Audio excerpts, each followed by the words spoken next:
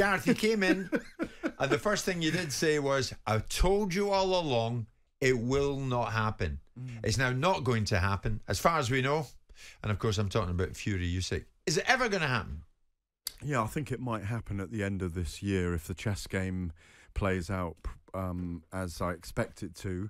And I expect Fury and Usyk to potentially fight in Saudi Arabia for a lot more money than both men would have earned in a few weeks' time at Wembley Stadium on April the 29th. I was sceptical the whole way along because of the protracted negotiations, because it was due to take place in February, if you recall. Then it moved to Saudi Arabia or at least the Middle East for April the 29th, then back to London for the 29th with a double booking by George Warren, booking both the Middle East venue and Wembley Stadium. And as the days and the weeks ticked by, my scepticism only grew. And when the 70-30 split was agreed, my scepticism grew even more, because look at the money. And Simon's a fantastic mind on money in sports, as we hear every day with you, breaking things down. Like he was just talking about the £1 billion rather, in the football in this country. That it's a gift, as you say.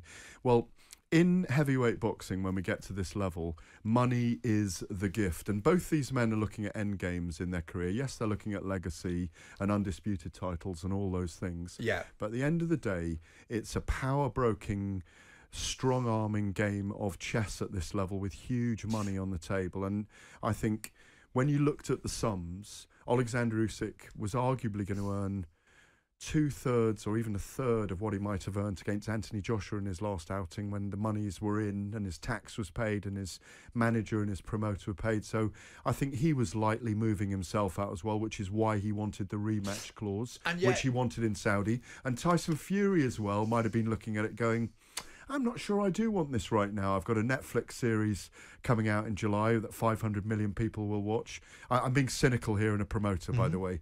And maybe I can fight Anthony Joshua in the summer. Eddie Hearn wasn't slow in coming forwards last night, saying George Warren and I have talked material terms already for Joshua and Fury. So maybe that fight could happen in the summer. And maybe Usyk will fight, in my view, we can go into this. This is what I'm going to predict now, that Oleksandr Usyk will fight Deontay Wilder next in the Middle East in a couple of months' time, maybe June, July, August. And then they'll look to try and make Fury and Usyk in the Middle East later in the year. And in the meantime, Fury, there'll be talk about him fighting Ngannou, Francis Ngannou, the MMA heavyweight champion, formerly of the UFC.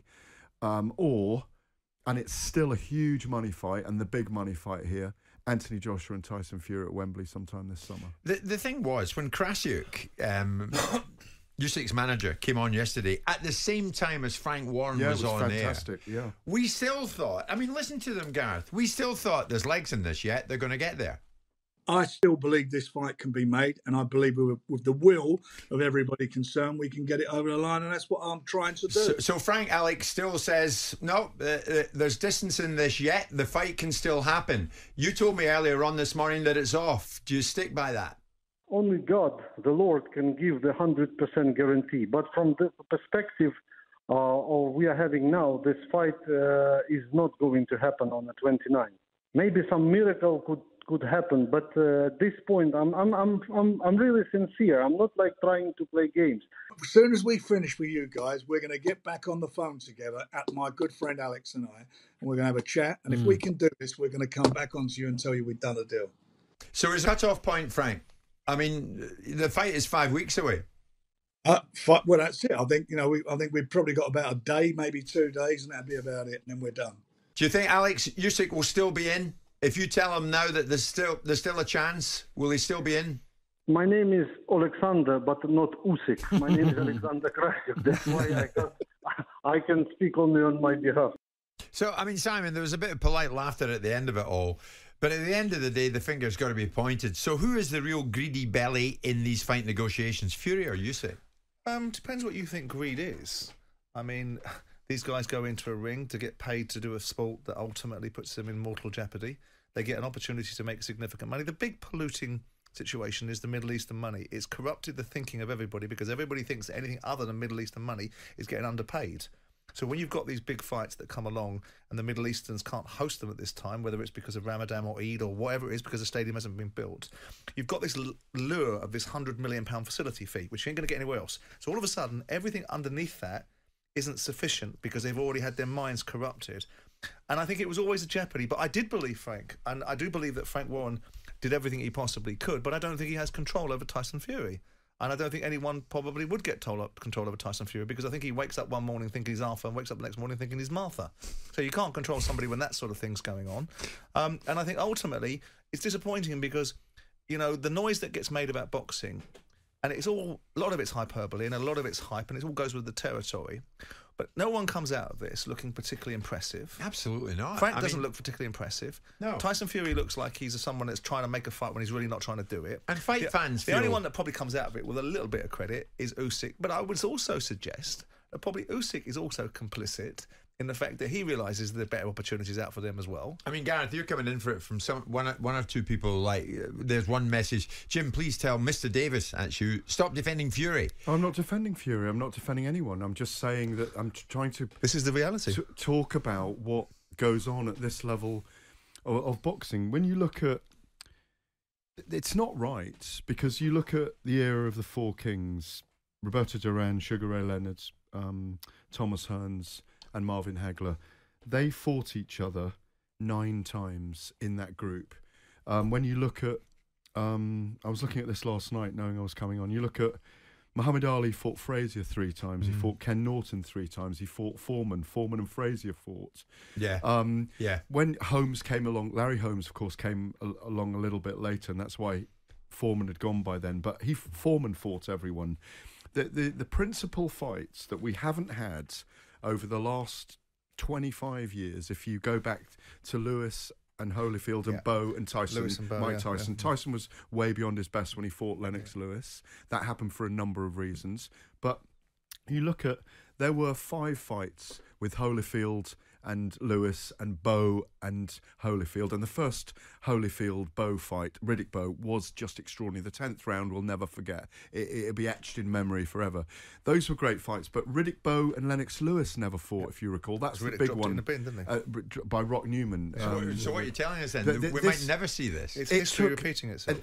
Recent history. Floyd Mayweather fought everyone he was meant to fight, but it took 6 years. It was 6 years too late when Floyd Mayweather and Manny Pacquiao fought. When they fought 6 years too late, I hasten to add this, it grossed $600 million. But you didn't have this litany. You didn't have this litany of broadcasters like you've got so much now.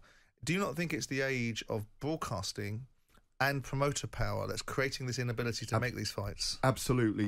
When you go back to that, obviously the Lewis, Holyfield, Bowe, Tyson era, Mike Tyson era, pay-per-view was there by then, wasn't it? Before that, with the Ali Frazier era, there wasn't. It was, you know, pay-per-view has changed it all. That's right. Pay-per-view influenced Manny Pacquiao and Floyd Mayweather because they had their own lanes that they were in. Twice I covered their big fights for over a decade, both of them in Las Vegas at different times and in China and all around the world with Manny Pacquiao. Something needs to shift because I mentioned those heavyweight fights and the Four Kings fighting, the Duran, Leonard and Hagler and Hearns, but that in this era right now, we should not miss out on Fury versus Joyce, Fury versus Usyk, Fury versus Joshua, Joshua versus Wilder, Wilder versus Usyk, Usyk versus Joyce.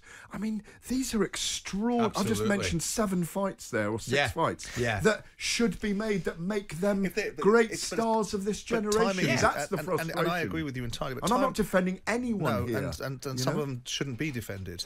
But timing is everything. It's like, I don't believe you'd see Fury Wilder unless Fury was coming back from a long layoff and Wilder thought There was a hang on gamble. second. That was a huge gamble. Yeah, do you think so? Klitschko was a huge gamble. Oh, yeah. No, it was a huge gamble for Fury to come back against him. Well, at that's what that I'm saying. time.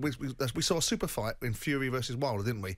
But I don't think Wilder would have taken that fight if Fury hadn't been on the back of a 2-year Maybe layoff and coming back against a couple of people that were warm-up It's all fights. moments in It's all time. about I timing. picked Wilder to win that fight, Yeah. Tino, and I was The completely tragedy wrong. is that the other component part that we, obviously we took fights into Zaire and places like that for different reasons, right? But now you've got this enormous Middle Eastern money, which is in some ways some would say enhancing the value of the sport. I would say probably not. You say corrupting it. What it's doing is it's corrupting outcomes, because unless you go and fight for Middle Eastern money, everything else is a harder deal to do. Jim White and Simon Jordan. Monday to Friday mornings from 10 on AM, on DAB, via the talkSPORT app and on your smart speaker. talkSPORT.